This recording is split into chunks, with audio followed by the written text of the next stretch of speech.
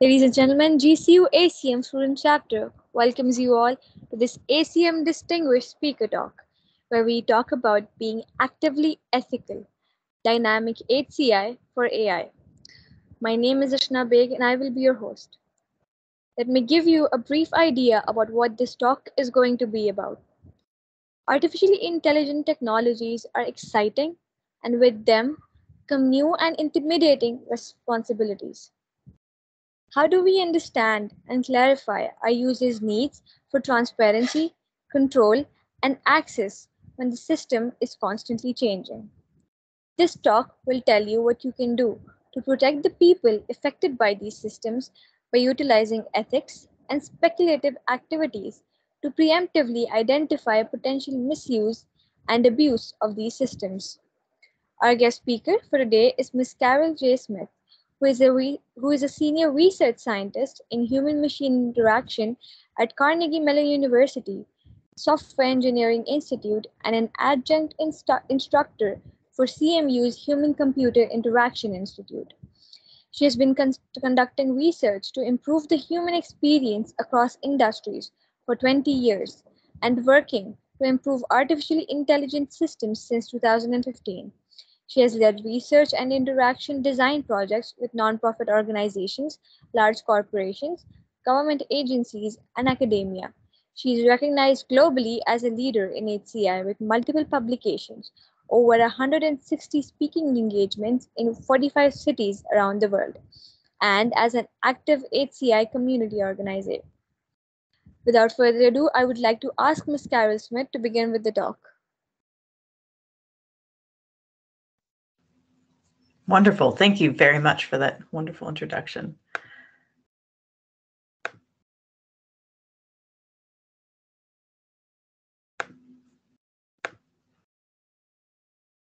You should be able to see the slides.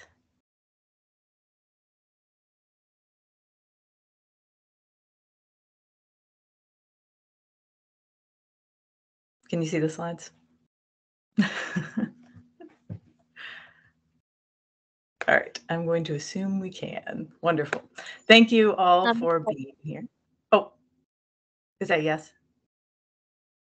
Yes, ma'am, it is visible. Wonderful, wonderful. So I will get right into it after a copyright statement. I do like to acknowledge the land I speak on. The United States has a, as I'm sure you're aware, quite a history. And one of the aspects here that is important is acknowledging that the land that I am currently on, my home is in Pittsburgh, Pennsylvania, and the United States. And this is the land of the Monongahela, the Adena, and the Hopewell Nations, the Seneca, Lenape, and Shawnee lands, and the Osage, Delaware, and Iroquois lands. And these individuals have made innumerable contributions to my region and our country. And this area is now known as Pittsburgh, Pennsylvania. And I actually live, there's a spot on this map that says Squirrel Hill, and that's my neighborhood, which is nice. I do want to also acknowledge the ACM. The Association for Computing Machinery makes these talks possible, and it is a huge organization with nearly 100,000 members in more than 170 countries around the world. And there are many, many great publications that they create, and those are free to members, and I'm proud to be an ACM member. And they make this whole event possible. So briefly, as I'm sure you're aware, we have been using machines, computing types of things that help us to count or help us to do work more easily, more quickly for the hundreds and thousands of years. This is an image of a wire-powered automated orchestra from 1206. And these types of machines were made really, again, to help us be more powerful, more creative, do more, to augment us. And that's what we want AI systems to do as well. We want these new systems to also augment our work. And so when we're working with artificial intelligence, and primarily I'm going to be speaking about machine learning today, that type of technology, if you're curious what I mean by AI. These systems have less physical interaction in some cases, but much more information. And so we need to really pay attention not only to what is being displayed, but how it's being interpreted, how the people who are going to use this system are going to understand the information that's being displayed. So in this image, we see a physician or a surgeon looking at a display of information, and that individual needs to understand what they're seeing and understand what that means for the decisions they need to make. Whereas in the background, we see a patient in a machine that they need to trust to an extent in order to lay there and allow the scans to be created. And the attendant, the person who is attending to that patient, also needs to have some awareness of the system. So all of these individuals have very different interactions with the system that includes some aspects of artificial intelligence. And we need to make sure that each of these individuals has an appropriate experience. If we gave them all the same information, if all of them saw what the physician saw, they wouldn't necessarily get the right information. So today what I'm going to be talking about is what it takes to really make systems responsible and human-centered, ethical artificial intelligence systems. So if you're familiar with the user experience honeycomb there on the left, the ideas of user experience and making good systems so useful and desirable, valuable, accessible, all of these aspects, we need to translate those to responsible and human-centered AI systems now. And so thinking about how to do that is really complex in many ways because the systems are dynamic. So we need to broaden our work and think about what in this system, what is the current situation and how might AI improve it, but also is AI the right solution for this? Is this an AI friendly challenge? So a huge key aspect of AI systems is, of course, the data. Without data, you can't make an AI system. So we need to understand that aspect as well as what we expect the system to do so that we have a baseline of what currently is happening in the situation. How are people currently getting their work done? And then what are we expecting the system to provide them additionally? What improvements are we making? And how will we know we've made those improvements? As well as understanding the benefits of the system and the risks. And so the work that I've been doing at the Software Engineering Institute at Carnegie Mellon is figuring out what it is to make a system human-centered. And we talk about three aspects that are about designing systems to work with and for people.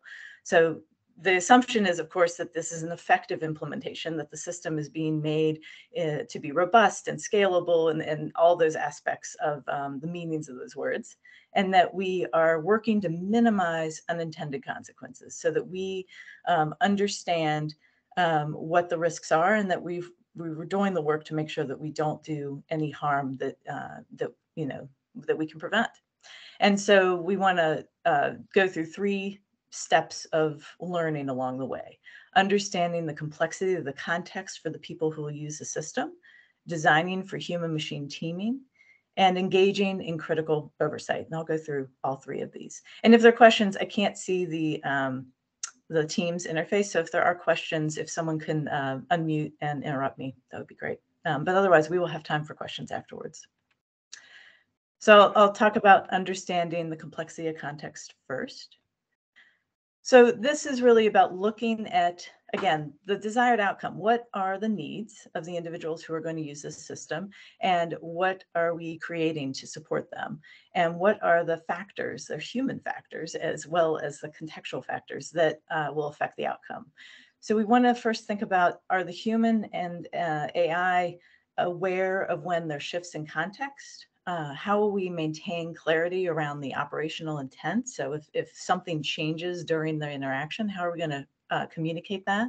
And how do we adapt and evolve the system based on dynamic context? So if the system gains new information, how do we provide that to the human using the system, and vice versa? When the human gains more knowledge or more awareness of the situation, how do we convey that to the computer, to the interface in the machine? And so thinking about all the complexity in that is new. This is new work. And the complexity includes, of course, the environmental context. So if we're working with drones or autonomous vehicles or anything that would be out in the field, a tablet or some kind of, mobile interface, we certainly need to think about the environmental context, but also even inside. So in a hospital, as that previous image indicated, we need to think about how loud it might be in certain situations and how urgent things are. And from the human perspective, we need to think about how tired are these individuals? How distracted are they? What are the competing other priorities that they need to attend to? And how can we balance that, much like we do for normal user interface situations? And then what are the real capabilities of the system? What can it do? What is it not capable of doing, and how do we communicate that? And then information as it's coming into the system. These systems, currently, most systems do not update very quickly because it's more difficult to manage a system that is constantly changing. But as information is ingested into the system and as it changes, we need to make sure that we know how to convey that. And again, from the human perspective as well.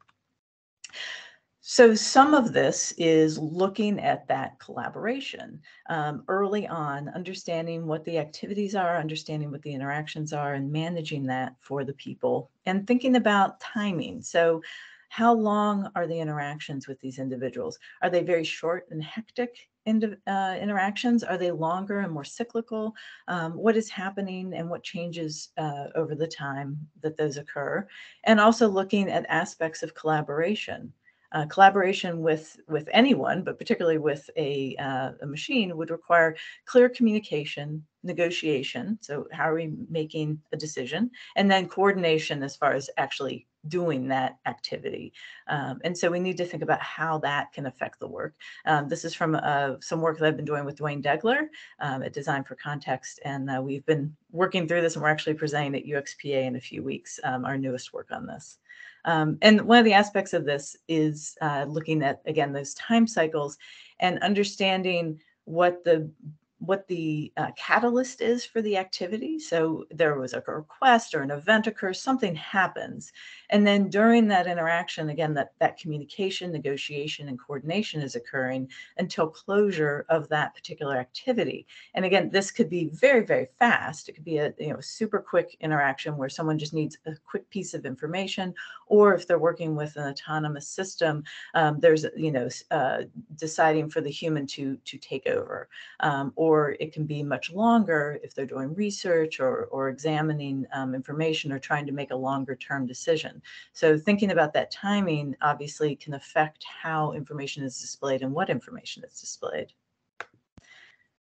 With that semi-autonomous vehicle I was mentioning, if you have a situation on the left where it's a little bit more controlled. So the system there on the bottom might identify something and communicate that to the human, or the human could identify as well. And the system, the vehicle in this case, might act on something. So perhaps it's sensing someone merging into a lane. And so it may act slowing down a little bit to allow that vehicle in, and then explain what happened and why it happened through the interface. And then the individual, the person operating the vehicle, might make further instructions. And they may also, if it was a very fast interaction, so if they, were really seeing that road obstruction and jerked the vehicle in a way, the human may, respond, and need to recover. So this can happen, again, slowly or quickly. But the idea is here that the human actually wasn't involved for quite a while. So even if they both saw or identified that obstruction right away, the system may just react and then later on do that explanation. Or it could be a slower activity. And then on the right, there may not be time for the system, or the system may not understand how to respond. And so it may make a very quick handoff to the human. And so that's a very different type of interaction, and one where the human has to assess and act very quickly, but they have to have context to be able to do that.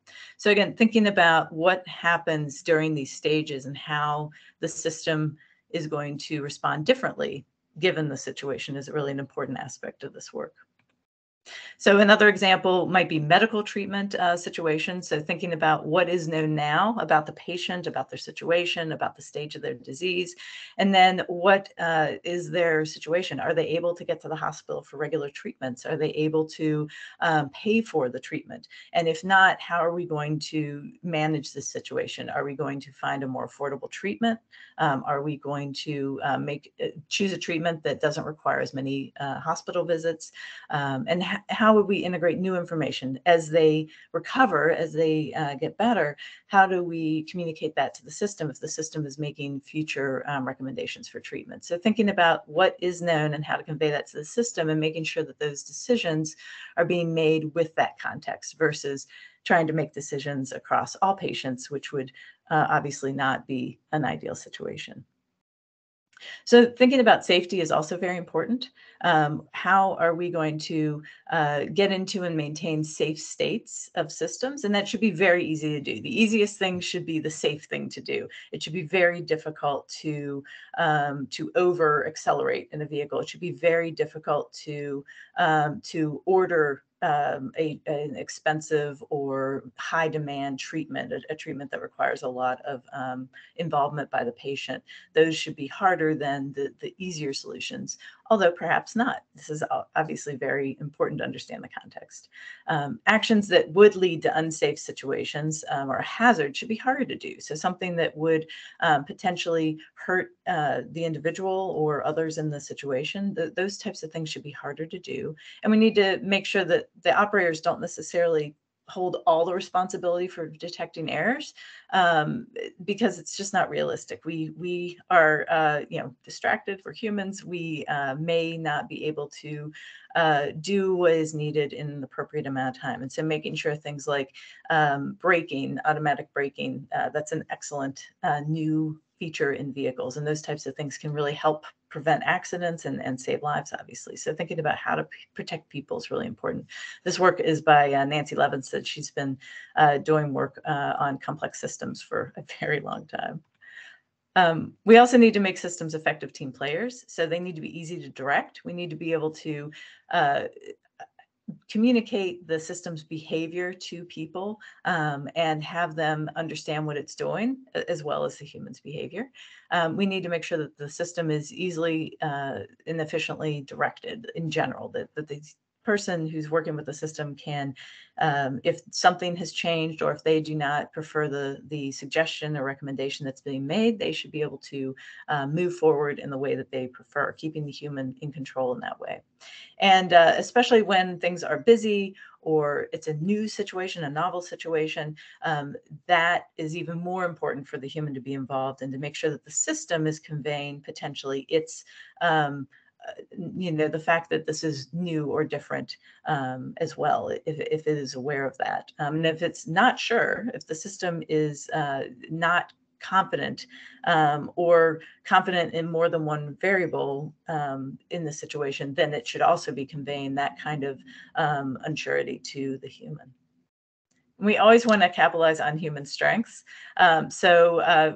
Representing Dr. Amanda Muller and I are presenting this at UXPA as well in a few weeks.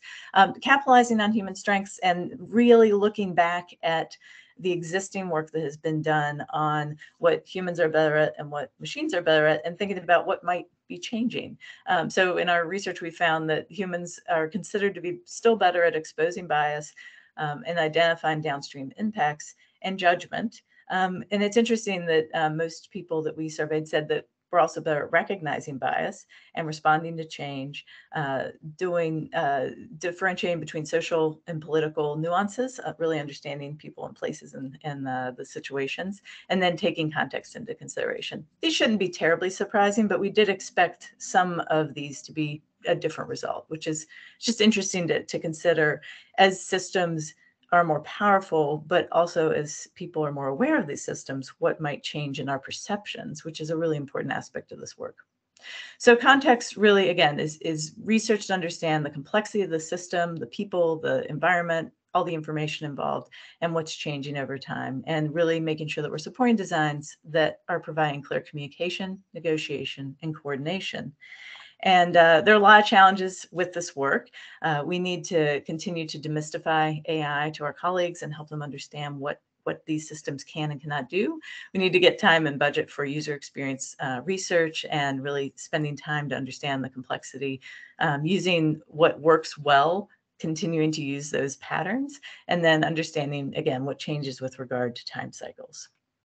So then we need to move to human-machine teaming, and this work can be concurrent or, depending on your situation.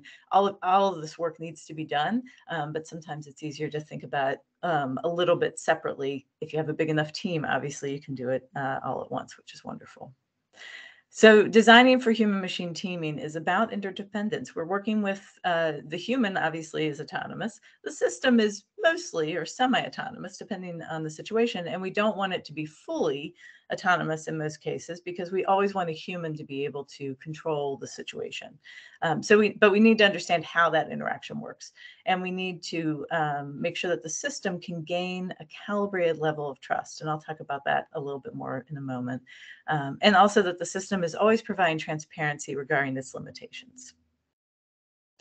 So trust, a little bit on trust. Trust is very personal. It needs to be calibrated based on our personal experiences, our current context, and the available evidence that the system is providing about its capability and integrity. And so we may come into a situation with distrust of a system, meaning that we don't really think it can do what it says it can do. And then that might lead to disuse or rejection. We may be over trusting of a system, on the other hand, and assume that the system can do much more, that it can exceed the actual capabilities, which can lead to misuse because we're applying a system to a new situation that is not actually created to be able to manage. And that's referred to as automation bias, the fact that most humans really believe and are more likely to favor suggestions from automated decision-making systems, even with knowledge of other information, contradictory information that's made without automation. They'll ignore that and believe the system more often. So we have to be very careful of that. We want to encourage skeptical thinking with any computing system, because while humans, of course, make mistakes, these computers are made by humans, and they are even more likely to make mistakes. And so we have to be trusting of the human always, and they need to have a calibrated trust, a trust that matches the system's capabilities, so that they're using the system appropriately. And so trust changes over time for people as they work with the system. And so you may have someone come in on their first experience with a pretty calibrated level of trust. And then as they work with the system, they may gain more trust along the time. And that may even out again to continuing to be calibrated. Someone may also come in with a complete overtrust of the system, and then that becomes calibrated over time as they use the system. And then, of course, people come in potentially with a lot of distrust of a system. And so as they work with the system, ideally, they also gain a calibrated level of trust. And figuring out what the people who are using your system, what their mental model is of the system, what their level of trust as a default is. It may vary, but ideally, if you're looking at a fairly narrow group of individuals, they probably have a fairly shared idea of the system. But it's important to make sure that they are maintaining, again, that calibrated trust once they continue to work with the system. But figuring out how to do that is not easy. And we want to encourage not only skepticism, but speculation. We want people on the teams making these systems to really think about how to keep people safe, how to make sure that the system is responsible, and that we are doing intentional design, that we are creating systems that are safe and are trustworthy, calibratedly trustworthy, if that's a word. So the work to do this involves really activating people's curiosity, getting them to do activities that help them to think about the unintended and unwanted consequences of the product that they're creating. There are a couple methods for doing this: abusability testing that was coined by Dan Brown, Black Mirror episodes, which, if you're familiar with the sci-fi TV series called Black Mirror, this is based on that. The idea that you're really thinking about the worst possible scenario. And this is all with the intent of being able to prevent those harms if possible, or at least to mitigate and make plans for if it is to occur. And another idea is to reward team members for finding ethical bugs. So really, again, just thinking through what could happen, what kind of abuse, what kind of misuse could occur with the system, and how can we protect people's information, protect decisions that will be made about individuals or groups of individuals, and thinking through that. And this work involves conversations, and these conversations are not easy. These are difficult topics and difficult conversations, and this is new work for a lot of people in technology. But we do need to have conversations about what we value as a team, as a group, who could be hurt, what lines we want to make sure the system does not cross. So what is it not going to do? How are we shifting power? So who might be gaining from the system and who might be losing their information or losing out on some other type of change that the system is going to make. Often jobs are a concern, although less so nowadays, certainly in certain sectors in construction and in manufacturing and those sectors, there's still, rightly so, a lot of concern about that. And so thinking about that and being aware of that's really important. And then how are we going to track our progress? And paying attention particularly to people who are in groups that are frequently marginalized. So in the United States, race is certainly a primary concern, but also social class, so income levels, disparities because of a region that someone lives in, and then many, many other issues. So really thinking about those individuals and how the system might further impact them because it's perpetuating disparities that exist in the data itself. And I'll talk about that in a little while as well. So this is all, again, hard work. In a lot of ways, building the technology is easier than building it right. And so we need to think about how can we be uncomfortable with this work and build systems that people are willing to be responsible for. So a system that if I am the one who's responsible for it, I am willing to take responsibility for that because I know it's been built in a way that's going to protect people, that's not going to make the wrong kind of news headlines. And part of this is really understanding our natural biases. So biases are just shortcuts. These are ways that we avoid risk and simplify problems. We can credit our ancestors for having some bias to stay away from the dangerous animal or not eating the bad berries. That's why we're here, is because our ancestors had good natural biases and enabled us to still be around. So these aren't inherently bad, but we do misapply them. Some of them we're just not aware of. They're implicit or invisible to us.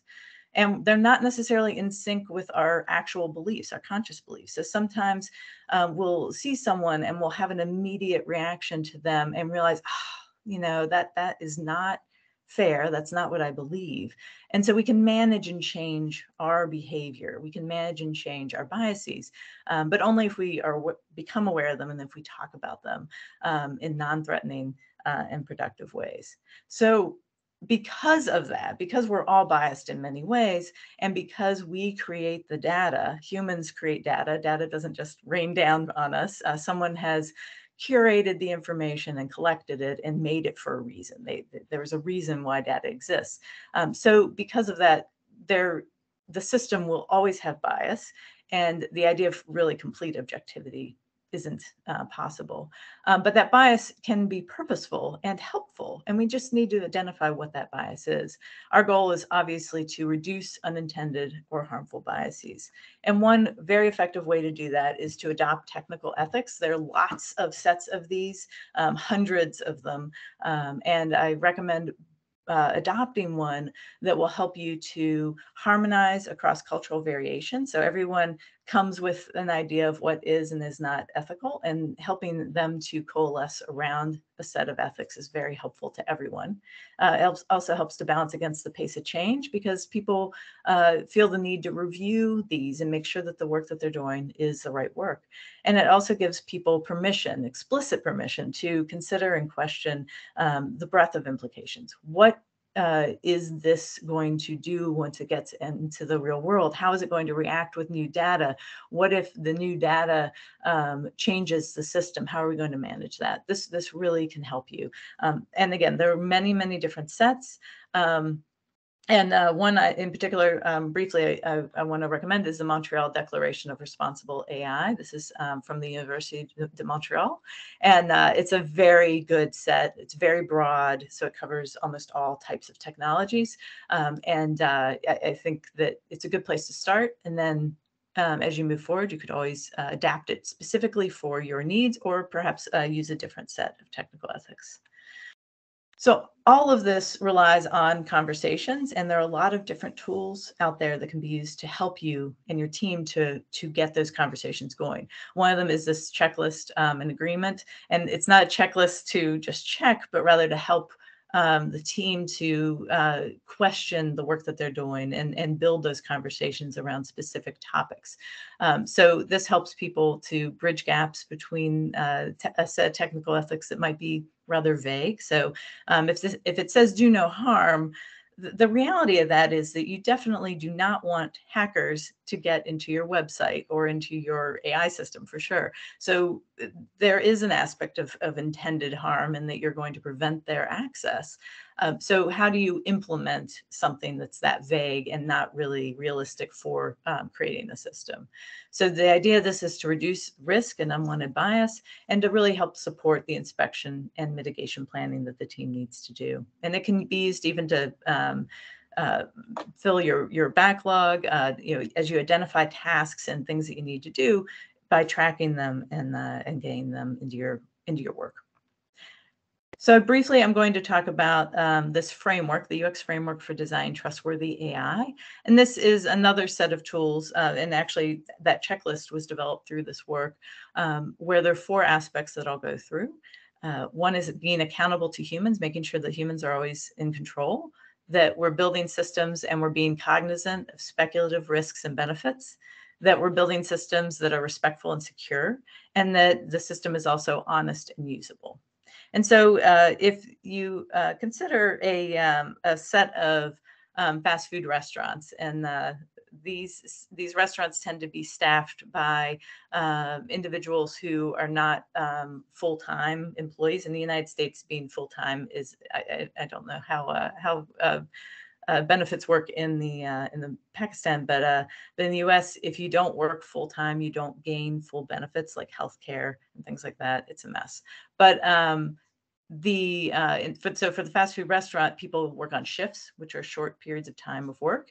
And the goal of this new pretend system that I'm going to talk about is that the managers are going to be able to make faster staffing decisions and scheduling of those small pieces of time, and that it will reduce the bias of shift selection. So right now, the managers, because it's easier for them, they might pick the same individuals for better shifts during the day, or they might pick the people they like to get those shifts that they prefer. And then people that they don't like as much or that are harder to schedule may not get any good shifts, any longer periods of time, meaning they're getting less money most likely, and also having more difficult personal lives. So the idea of this is to make it a little bit more fair. So with accountable to humans, with that aspect, we want to ensure that humans have ultimate control and that they're able to monitor and control risk. And an important aspect of this that's not necessarily applicable for this example, but we want to think about making sure that humans are responsible for final decisions that regard a person's life, their quality of life, their health, or their reputation. So really making sure that that is always reserved for a human decision. And part of this is also, of course, ensuring that humans can unplug the machines, as Grady Booch talks about in a TED Talk from a number of years ago. We want to make sure that there are secure backdoors that people who need to get into the system and shut it down or revert to a previous version can. We can stop the system or, again, revert to another version if needed. And those significant decisions that we give the AI system permission to make should be explained, able to be overridden, and appealable and reversible. And so with regard to right staff, we would want to make sure that the manager is able to reschedule people as needed. And so that maintains that control for the human, the manager here, and make sure that the system is doing the right thing. So responsibilities and limitations also need to be explicitly defined between the AI system and the human. So thinking about with right staff, it might be deciding who is going to, the machine or the human, schedule employees or define shifts or deal with new information. So is the manager dealing with sick time, or are we providing that to the AI system? How do we manage resignations? Thinking about those kinds of new information changes to the system and how that's managed is important. And then with regard to that activity I talked about earlier, abusability testing, one way to think about this might be if we're adding a feature to the system to enable it to turn itself off, what would be the limits to that? How would that be communicated to the managers? And how could it be misused or abused? We want to think about the implications and the risks there as well. The second area is speculation, being cognizant of speculative risks and benefits. So really identifying that full range of harmful and malicious use, but also the good and beneficial use of a system. We really want to explore the full system. An AI system is never just, or rarely anyway, just one tiny application. It is usually incorporated into a much larger system with all kinds of other needs and behaviors, and we need to think about how when that AI piece, when the machine learning piece is put into that system, how the whole system responds to that as well. And again, thinking about those unwanted, unintended consequences. So a lot of this is doing user experience research and activating curiosity in our team members, thinking about how the system can be misused and abused, those potentially severe abuse and consequences, and how we can either ideally prevent or again mitigate those. And then the perspective of frequently marginalized groups and making sure that we're keeping them in mind. And this is a screenshot or a photo of a activity that was just done on paper at a workshop I went to, where we did these activities for imaginary groups. And these are great workshops to do. I've run many of these to help people understand how to do this work and to do it well. And with the Black Mirror episode, like that worst case scenario, we could think about what happens when right staff begins prioritizing people with easier schedules. Are the managers, approving those schedules and therefore reinforcing that bias? This is exactly what we built the system not to do. So this is a problem. People who were already being discriminated against are now continuing to be discriminated against because the system found that pattern in previous data and followed it. So how could we prevent that from happening? How do we make sure that there are safeguards in place to prevent the specific reason for building the system? It may not be, again, the system may not be one for an AI system to be used with because of existing bias in the data. So we also want to make sure that we create communication and mitigation plans for dealing with situations that that may arise, thinking about who can report unwanted consequences, who would they report it to, how do we turn the system off, who's notified, and thinking about the consequences. If we need to take the system offline, how do we continue to do the work? What is the default program that people will use? How do we make sure that people aren't losing skills because they're relying on the system now? If the system becomes unusable, how are we going to make sure that they can still do that work? The third area is respectful and secure. So really thinking about the values of humanity, ethics, equity, fairness, accessibility, diversity, and inclusion, and respecting people's privacy and data rights, making sure that the system is robust, valid, and reliable, and providing understandable security. And so with right staff, we want to think about who has visibility for the changing schedules. How do we convey that? Who has access to that? How is that information used? And how are we protecting personally identifiable information of the individuals? If we don't need to collect the information, we shouldn't. So in the US, it's a social security number is a very important personal identifier. And so we probably would want to make sure that that is not in the scheduling system, if at all possible. So keeping information out of a system can prevent it from being accessed by other people. And so collecting less information is a good thing. And then honest and usable. How do we value transparency with the goal of engendering appropriate or calibrated trust? And of course, making sure that the system always is explicit about identifying itself as a machine or computer, particularly with chatbots. So the voices are getting better and better, but we want to make sure that people understand they are not communicating with a human, but rather a machine, and making that explicit keeps that calibrated trust aspect in the right level, which is what we want. So with fairness, we want to think about that bias that's in data and show the awareness of known and desirable bias. The reason why the system is built is because there's somebody who wants to do something. There's a purpose for this. What is that? And acknowledging the issues, what it's limited to do, where it does not work as well, those types of aspects, and then communicating, over-communicating on those issues. So with right staff, we want to make sure that the system is built to reduce the known bias in existing data, and we want to make it easy to report any unintended bias or bias that the system is learning, and ideally prevent it. So this work is, important to provide transparency regarding the AI's limitations, the system's limitations, and what are those boundaries and unfamiliar scenarios, the areas where the system is going to struggle. We want to encourage appropriate or calibrated trust, speculate about misuse and abuse, and prevent or plan to mitigate situations. And then the challenges here are we need more speculative activities. The people who do this work need to make more. We need to engage people in this hard and necessary work and make sure that we are building on existing best practices from the user experience and the human-computer interaction areas, as well as accessibility and many other best practices. And AI systems are not fully able to team with humans yet. So we need to be ready, but also realize that this work is ongoing and there's a lot left to do. And that last topic I'm going to briefly talk about is critical oversight.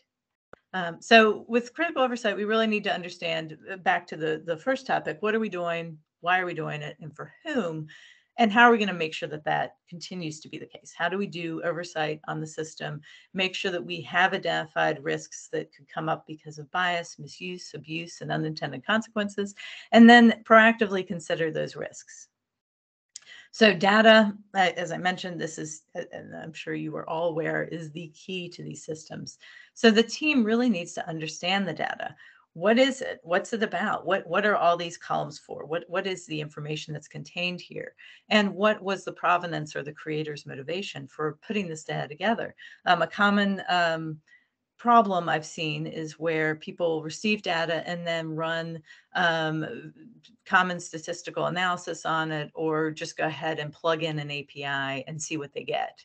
And in many cases, unfortunately, you can see that you'll have a high correlation or a high significance in the data that's not actually there. That if you understood what the data was, or if you talk to someone who's familiar with the data, they would say that what you found is impossible, that that's not actually there. Numerically, yes, but not actually true. And so we have to be very careful about applying math to systems that are social in nature and where the data is potentially complex or not understood by the individuals, and talk to the subject matter experts that is aware of the data. There are resources for this, data sheets for data sets, model cards for ML systems. This deck will be made available to you, so you'll be able to get to those links. Something in the US anyway that is very relevant is thinking about categorization, labeling of information. So in grocery stores in my neighborhood, tomatoes, which technically are a fruit, are always with the vegetables in the vegetable section of the grocery store. This may be the case for you as well. So if I'm going to get a green pepper or a, which is also a fruit, if I'm going to get carrots or potatoes, I can also pick up the tomatoes right beside them. And the green peppers are there as well. So they're, depending on who you're building the system for, a tomato may be a fruit for scientists and for individuals studying that particular item, and it may be a vegetable if you're working with a grocery store. And so the people who are actually doing the labeling work need to understand that context. They need to understand what the end users are going to be using this information for and how it will be used so that it's correct, so it's accurate. Another example of bias in image recognition, particularly, can be with training data. So if the training data is red, green, and white cars, and the data that's encountered are also red, green, and white, wonderful, that there is a match there, and that system will probably perform quite well. However, if you have a system that is trained with red, green, and white cars, and as we know, the reality is not that simple, when they encounter blue vehicles or vehicles in snow or in mud, or if it's raining or if it's snowing, or if it was only on hilly areas and now we're in a very flat area, or vice versa, when the trees get their leaves. All of these things will potentially create a system that is unlikely to recognize the actual data that it encounters, because the data it was trained on is unrepresentative or incomplete. So we need to be very careful about training systems to work well in real systems when it's out in the real world, encountering real data, or to fail in a graceful way so that they inform the end user, the person who's using the system, why it's unable to work or that it's not being used appropriately in some cases. So that bias can be in the data and the algorithm selection and the training. Mostly it comes from the data, because the data is the key there. Algorithm selection certainly can introduce bias, but typically it is from the data and potentially the training and the way it was trained. But again, the data is the primary source. So again, it can be purposeful and good, which is fine. It can also create situations where the system is misused and abused. So we need to understand the bias that's in the data and the amount of variance in that data, and why that data was even created. What was the motivation for making that data set? What is the composition of it? What was the collection process? Sometimes that influences quite a bit.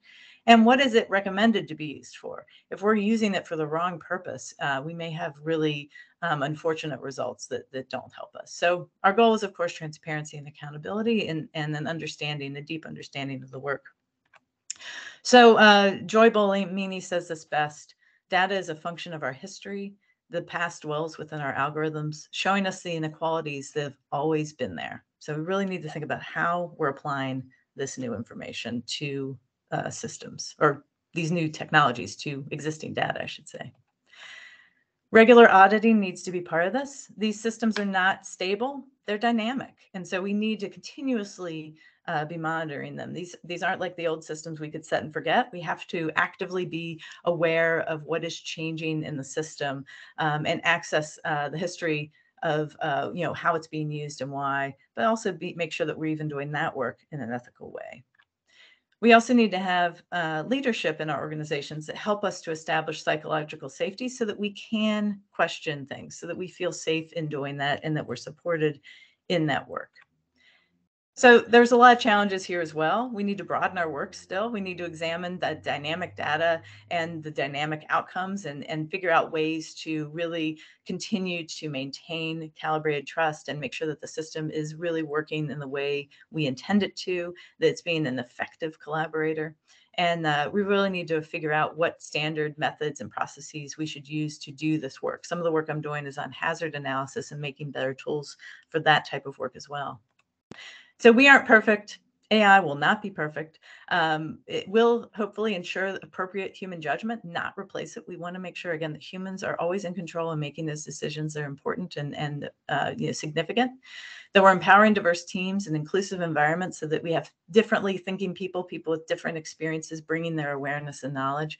That we adopt technical ethics to help bring this all together. That we encourage deep conversations, and that we are activating curiosity, being speculative and imaginative, and making sure that people continue to be, somewhat skeptical of the systems in an appropriate way. So again, taking those best practices that we can build on in user experience and other practices as well, doing activities to make sure that we continue to question our work and think critically about it, to make responsible and human-centered ethical artificial intelligence. And I hope we have some time for questions. Here's my contact information.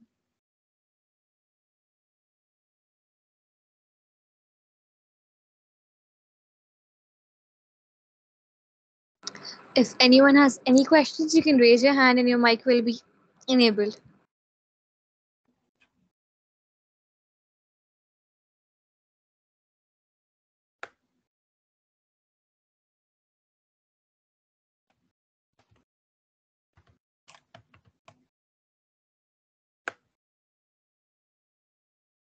You can also use the chat if you'd like.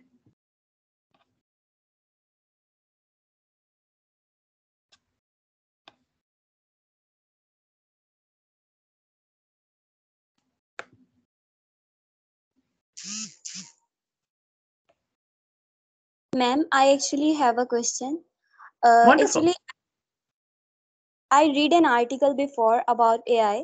Being a doctor, there is a certain AI that operates on paper. I see it as a big risk. What is your opinion about this?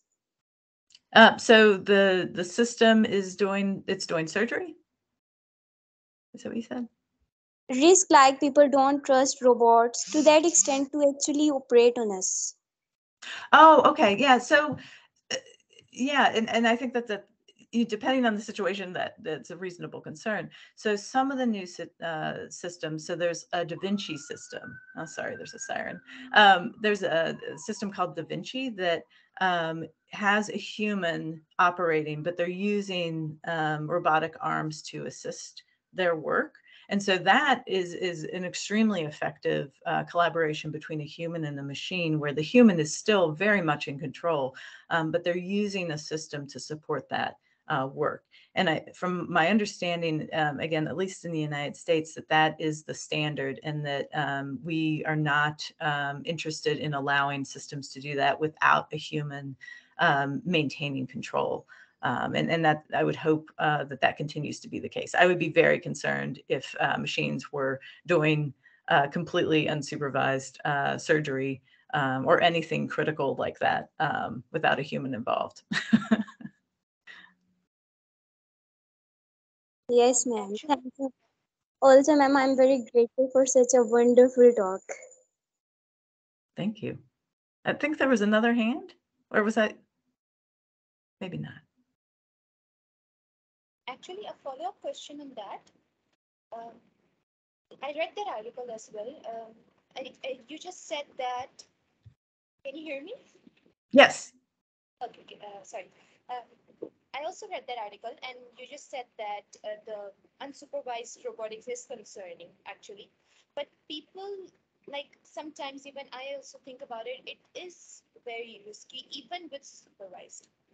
So people would not like robotic hands like dig on their body or something like that. So what about that perspective? Yeah, and that's certainly something to consider. And I think in a lot of cases, people do want to have a human doing the surgery and not a machine. There are also people who prefer a machine and not a human. So part of that is figuring out what can enable calibrated trust. So helping people to understand how the system works, what its capabilities are, what the human is going to maintain control of. And some of that may never be popular for some people. Some people may never want a robot to do surgery, and other people may be very excited about it. And so part of this is understanding that people that the systems are being designed for, and making them in ways that can build, again, that calibrated trust. It's a really difficult problem for us to solve and to figure out. There's no one right answer either. It's going to be different culturally, depending on the people involved. It may be different depending on the hospital or the physician. Some physicians may not want to use those systems, and I think that's okay. We need to figure out what's right for individuals, and not forget that humans are the purpose for these systems. These systems are meant to help us and to ensure that we are getting value out of the systems. And if they're not performing that way, there may be problems with the design of the system. There may be problems with communication. It may be a bad system.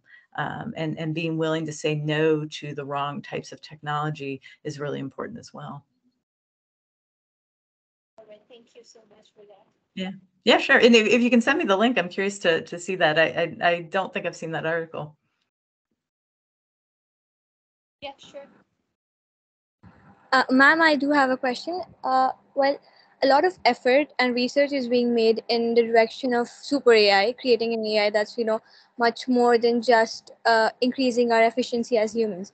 But in order to do that, I don't think when we achieve that, AI or robots would try to take a note of ethics and keep ethics in mind when they're performing their tasks and everything. So what is your perspective on creating super AI or a system that's so intelligent and so advanced for the for the world? Yeah, I'm against that. To your point, they cannot be taught ethics. They're computers. They're not humans. Computers do not have the same consequences that humans do, and so they have no need to worry about future generations or to worry about the environment or anything else. And they also are likely, if we do make systems sentient, if we make them fully autonomous in all that that could potentially mean, then all of a sudden we have a whole nother group of individuals that need rights and responsibilities. And we have enough challenges with the humans on the planet. We do not need another set of individuals. And particularly because they're unlikely to want to do the work we want them to do. They're likely to want to go travel or go to space or something, which is wonderful, but also not the goal of computing and making artificially intelligent systems is about helping us, not creating a whole new group of individuals. So there are many ethical problems in creating systems that are that autonomous, and I do not think it's a good idea. I'm very much against even wasting the time doing that. Particularly when relatively simple systems have already caused so much danger and damage to individuals already. We're still very early in this work, and I hope that we decide not to do that. Thank you so much for your perspective, ma'am, especially about your point that we already have enough problems with ethics being, overlooked in our society today. If anyone else has any questions, please raise your hand.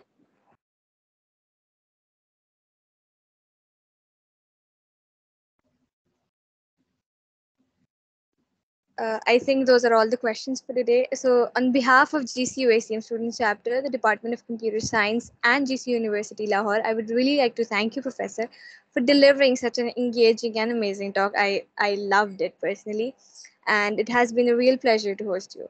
And I'm sure everyone who attended got to learn a lot from it. And we do hope you join us again for another session in the future. Thank you so much. Thank you. I'd love to. Yes, thank you very much. And reach out if you have further questions. Have a wonderful evening. Thank you, ma'am.